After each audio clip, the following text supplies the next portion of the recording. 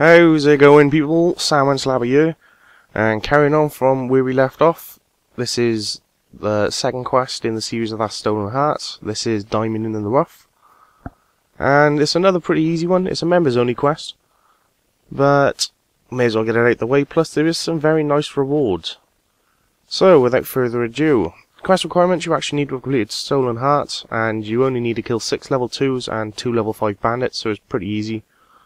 Food and combat gear if you're a low level. If you're high level, you can do it bollock naked if you want, either way. And basically, to start this quest, you need to talk to Osman, who is in Al Kharid Palace. You most likely would have started it as soon as you completed that Stolen Hearts quest, at which point you still need to come down here anyway, as to carry on from starting the quest with Osman, just outside of the palace, you will find Ozan right next to the stairs, and we need to talk to him.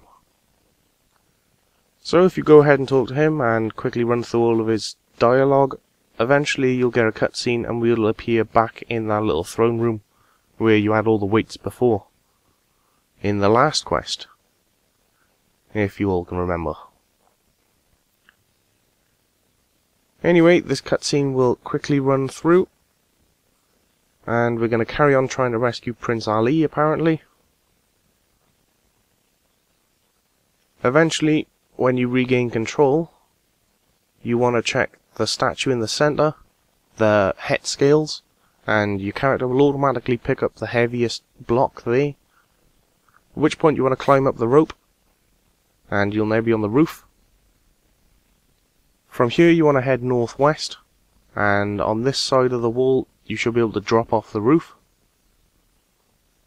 Go ahead and do that. You'll need to turn your camera slightly, but next you want to shimmy across the rope, and you'll end up on the roof with the flagpoles from the last quest, Stolen Hearts. Only this time you want to head south, and there's a rug hanging off the side, and we want to eagle jump off. Well, if you thought the last little Stolen Hearts quest had a bit of Assassin's Creed mixed in, this one takes the piss. If you have sound effects on, you'll know why. But yeah, proper Assassin's Creed style there. Anywho, finally, you're now on the bottom floor, and we now need to head over to Shandy Pass. So to get a Shandy Pass from here, you just want to head southeast. And if you stick near the southern wall, eventually you'll hit Shandy Pass. Simple as that. Once you're here, you want to talk to Shanty.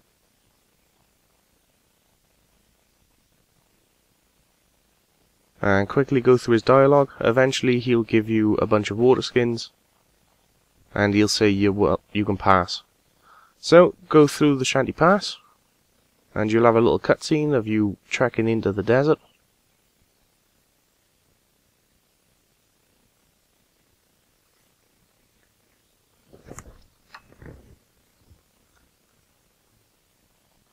Ozan will start talking to you, and choose the fourth option, let's keep going, and you'll have another little cutscene, and a sundial will appear.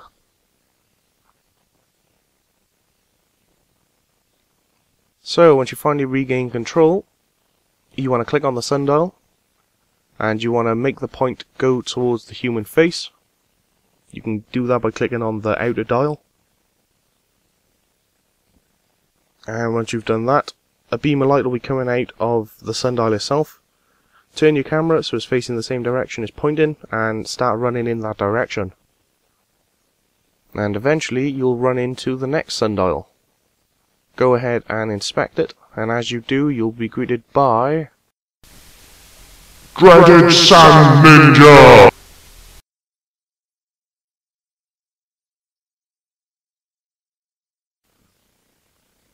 Anywho, these are the low-level bandits I was talking about.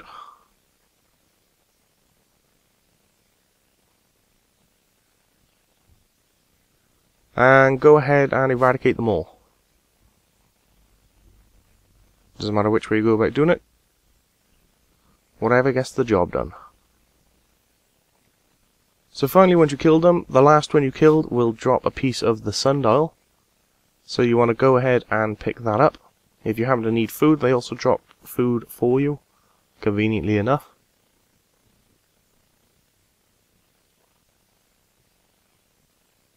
So finally, once you regain control, you want to click on the sundial, and this time you want to make it go towards the monkey head. So once you've done that, another beam of light will start coming out of the sundial, and again you want to turn your camera so it's facing the same direction and just run over there. Only this time you'll come across a patch of desert that isn't really the same colour. Just go ahead and stand on that and you'll get another cutscene.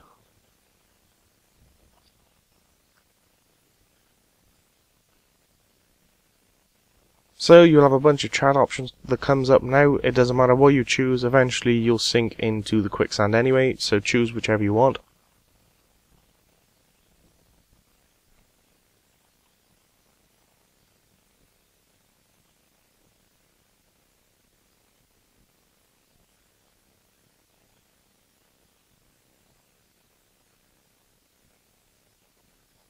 And eventually you'll appear in this weird little cave thing.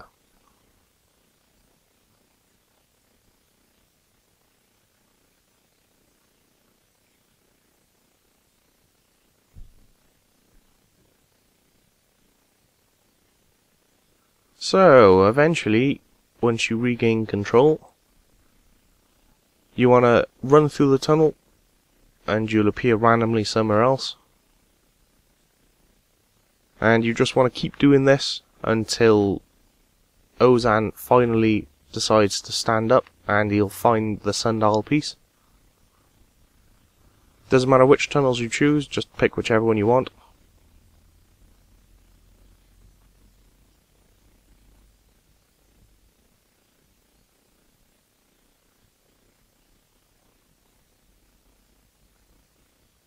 And after the third or fourth one, you'll find the sundial piece for you. So once he's gone ahead and done that, go ahead and inspect the sundial, and this time make it face towards the crocodile. And another little beam of light will pop out. And you now want to head through the western tunnel, well, whichever way the light's pointing to anyway. Southwest, is it? Yeah.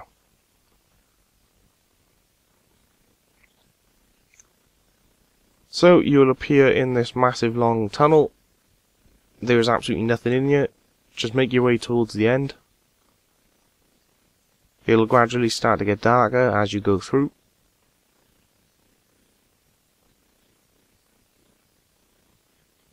And Ozan likes to complain a lot, apparently.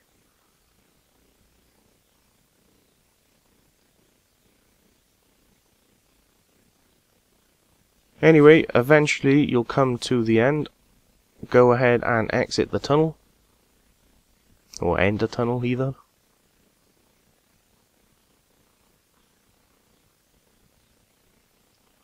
And you'll reach the most annoying part of this quest. And you'll appear in the Dung Calphite Cave.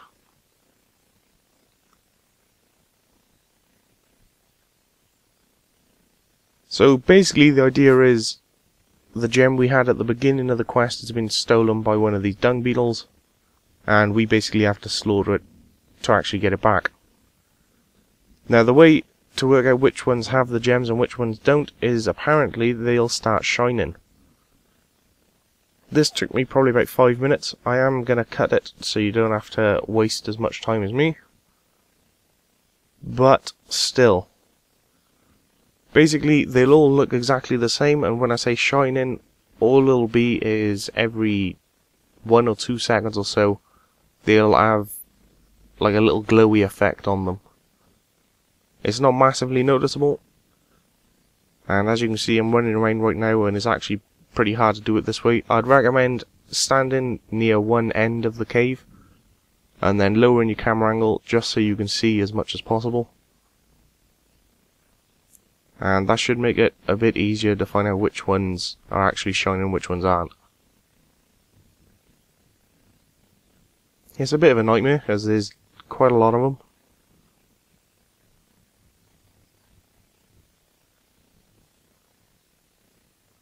But anyway, I'll cut this now, just so you don't have to wait around ages watching me do, well, nothing.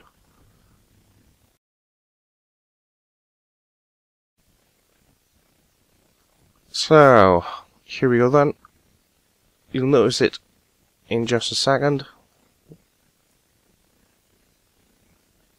There it is. Has a little shining effect.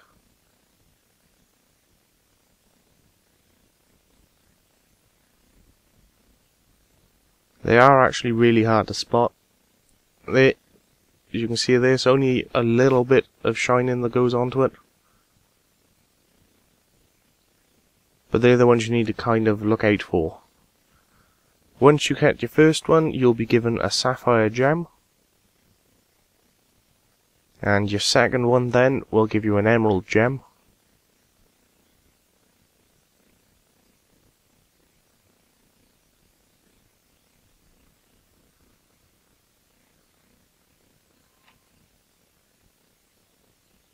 And eventually we'll get the gem we're actually looking for.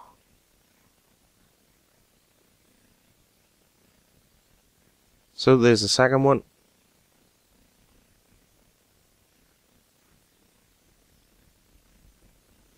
And there's my emerald gem. Now we move on to the third one, which will end up giving you a ruby gem.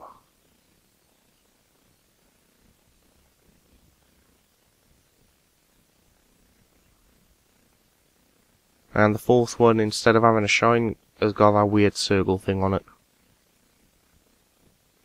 But once you get the fourth one, you can pick up the Caridib. And then a little cutscene will happen. And apparently Leela will find you and throw down a rope.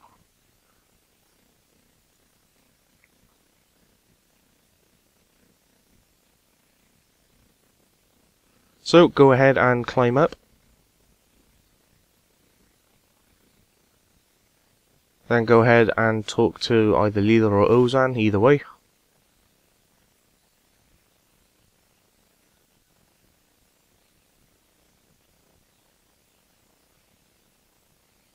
And eventually Leela will fix this sundial. And then we need to inspect it again. So go ahead and check the sundial. And this time make it point towards the scarab or the kelphite, either way. And another beam of light will come off it. And exactly the same as before, you want to turn your camera so it's facing in roughly the same direction and run in that general direction.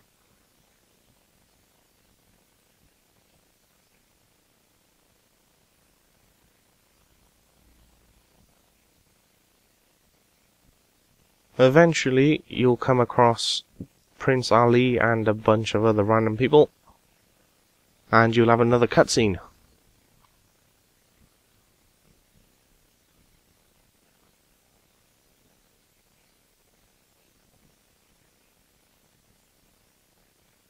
So, she'll ask you to give her the diamond, it doesn't matter what you choose. Eventually, she'll try to take it by force.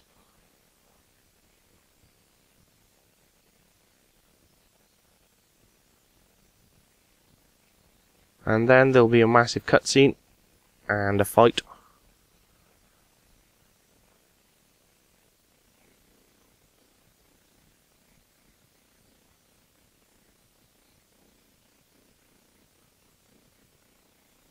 And is it just me, or do these enemies kind of remind me of the Final Fantasy X-2 enemies? Big fat guy with a massive shield, lanky skinny guy, and then the bird that's always with them. Anyway, getting distracted. Go ahead and kill these. You can only do a certain maximum amount of damage, I think it's 50. And they can only do a certain amount to you. They're actually incredibly weak. And they do have some special attacks, though they're nothing special. Gotta be honest.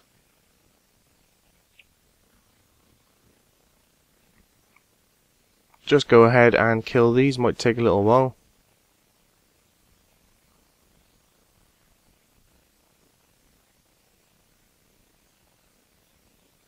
Yeah, easy enough. They don't do a lot of damage. The one dude I'm fighting now, as you can see, he's got a massive whirlwind attack. All that does is knock you back and stuns you for a second. And this fat guy here shines his shield directly in your eyes, which reduces your accuracy for a time.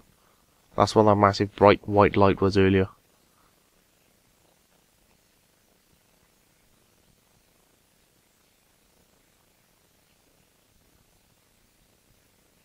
Yeah, easy enough. And as soon as you've killed them, you'll have another little tiny cutscene. Upon which we now have to free Prince Ali, so go ahead and talk to him.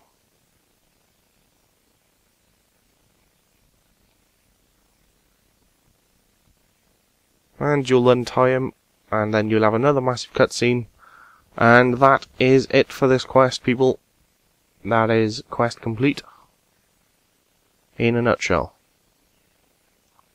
All that's left is run through the cutscenes, go through all the dialogue, and eventually you get that little quest complete screen.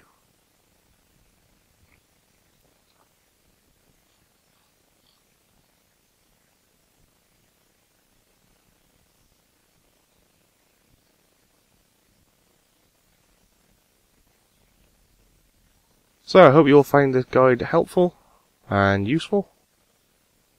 Hopefully you've now got this quest complete if you've just been watching this. Happy days, congratulations. And the next video, there's actually quite a few secret hidden rewards you can get from this quest, in conjunction with doing a few others, which I'll talk about just after this. So for completing it, you gain the 1 quest point, 250 agility XP, 250 constitution HP, same with thieving. You gain a combat lamp with 250 XP, the sapphire, emerald and ruby, and you also gain access to the Calphite nursery and 2 spins on the Squeal of Fortune. And you can actually get a few items and stuff from that Calphite's nursery, which I will go over in another video, which will probably be the next one after this, come to think of it. So for completing this, you do actually unlock a few secret little boosts. If you've got 80 mining and 80 agility, you can get 20k XP in mining and agility. There's also a Scarborough Mask and a Wasp Scepter, which is not bad, low level stuff. But then there's also another one if you completed Do No Evil, which gets you the Ankh and Meki's Mask, I think it is. And the Ankh is actually a very good offhand weapon for Mage. So I'll be going over that and how to get it in the next video. So other than that, catch you all later.